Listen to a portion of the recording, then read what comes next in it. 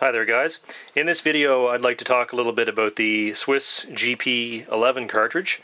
You can see the box here labeled as Gewehr Patron 11, which I believe would be basically rifle cartridge pattern 1911.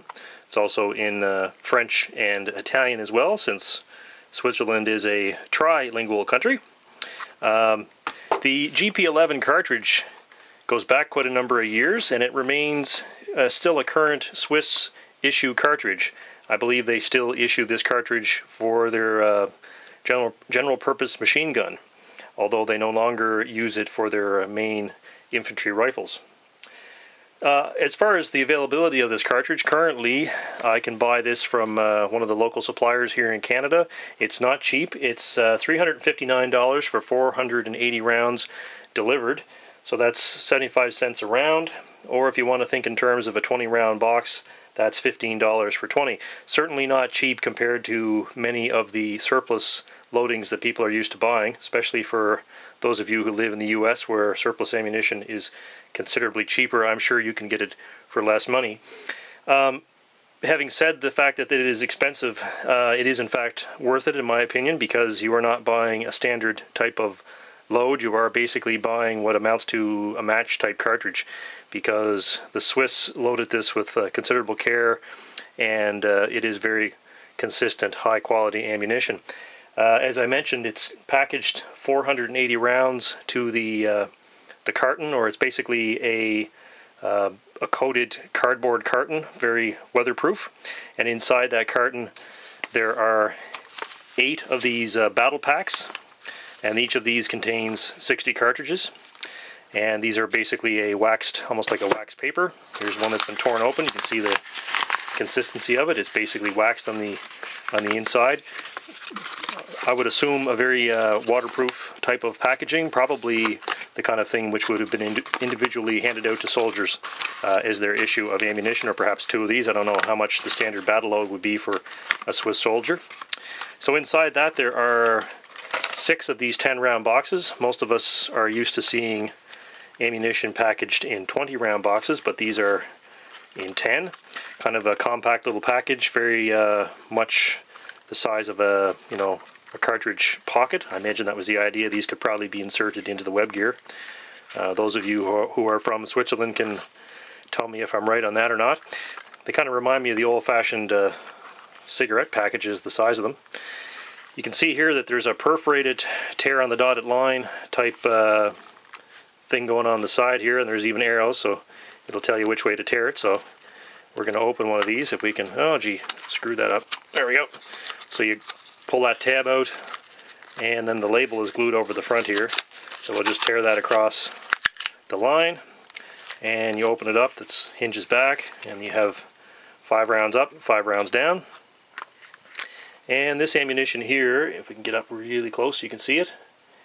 There are letters on it, DA. I believe that designates the manufacturing facility, and the year is the bottom number, 1979 in this case, and the top is the month.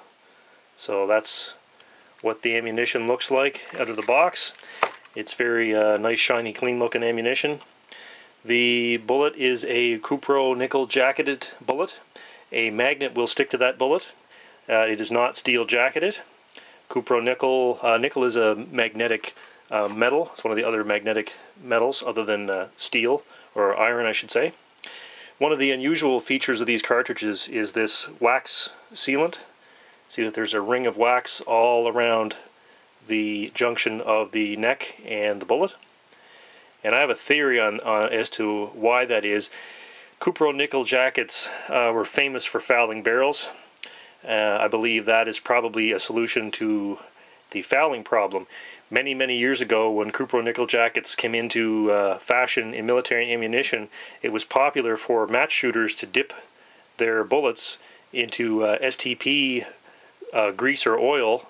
The match shooters would then thereby alleviate the fouling that built up from these bullets, and the fouling of course degraded accuracy, so they would dip their bullets into STP, and that would keep the barrel free of that fouling. So the Swiss, of course, are way ahead of the game on that. Rather than switching to a standard type of gilding metal bullet, they've put this little ring of wax on here, and it's my opinion that that wax is there basically to keep the barrel lubricated slightly to prevent fouling with this cupro nickel jacketed bullet. Anyway, I've pulled apart several rounds of this ammunition and weighed the components. So I'll show you what the bullet looks like first. And there's what the bullet looks like. A very, very sleek aerodynamic boat tail. You can see it's got a cantilever here in the center for the cartridge case to crimp onto, but a very, very steep, very tapered boat tail, and it's lead core, and it has a ballistic coefficient, I believe it's almost 0.5 or 500 or something like that, maybe a little better than that under certain circumstances. That's exceedingly high, and even to this day would be quite a high performing bullet as far as the ballistic coefficient would be. I weighed 10 of these bullets in total, and of the 10, the average weight came out to 174.92 grains. And calculating the standard deviation for those 10 bullets, the standard deviation was 0.39 of a grain.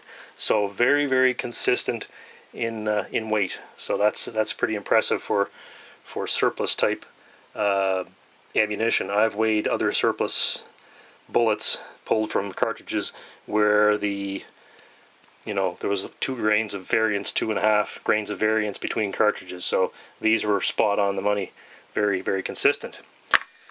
So next thing we'll have a look at is the powder, and I got my powder scale pan here. We'll just dump the contents of a cartridge into that so you can see it. And there's what the powder looks like. It's an extruded double base powder with a very small perforation through the center of each grain, and that's sort of an IMR style of powder. And let's see, when I weighed those out, the average for the 10 cartridges which I pulled apart was 49.6 grains, with a standard deviation of 0.12.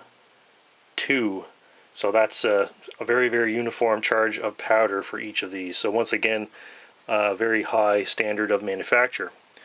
So we've had a look at the powder, we've had a look at the bullet, we'll have a look at the cartridge case. And these, of course, are a brass cartridge case. And we had a look at the headstand before, but you'll also note that there are 3 very small indentations right above my fingernail there. You can see one there, and one there. And those are crimps to keep the primer in place for use in semi-auto or full auto firearms. So the Swiss issued the STG-57, sort of assault rifle, main battle rifle, whatever you want to call it, and of course various machine guns over the years to use as cartridge. So of course the cartridges were loaded so that they could be used in those types of mechanisms that keeps the primer in place to prevent any thing from backing out. And they are Berdan primed. They are not a boxer primed case, which is kind of unfortunate because it appears to be very high quality brass, and unfortunately, being Berdan primed, it is not easily reloadable. You can get Berdan primers in some places. They are not easily available where I live. At this point in time, I'm just going to shoot this stuff and keep the brass around just in case I do come across some Berdan primers. I think it would be worth the effort to reload it if I could find some.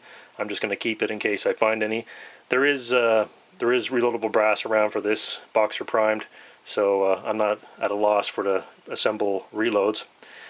I'm going to go get a flashlight here so we can illuminate the inside of the case, and I'll show you the inside of the case as well. Okay, I'm back with a flashlight, and see if we can get some light inside this cartridge case so we can show you what the inside looks like. That's a pretty good image right there. You can see the 2 flash holes inside the cartridge case. Sure sign that it is a Berdan primed case. So that's what the unfired case looks like. And here's one that's been fired.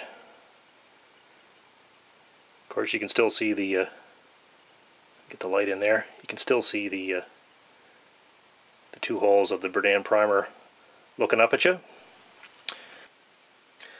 Okay, to wind up this video on my discussion of the GP11 Swiss round, I'd just like to share with you some of the results I got when I chronographed this ammunition out of my K31 rifle.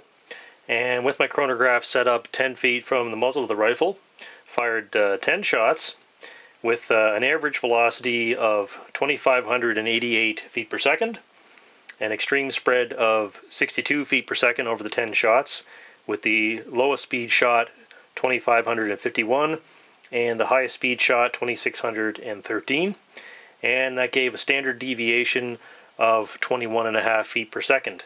So although the extreme spread is not tiny, in fact this ammunition shoots better than it sounds like according to the numbers.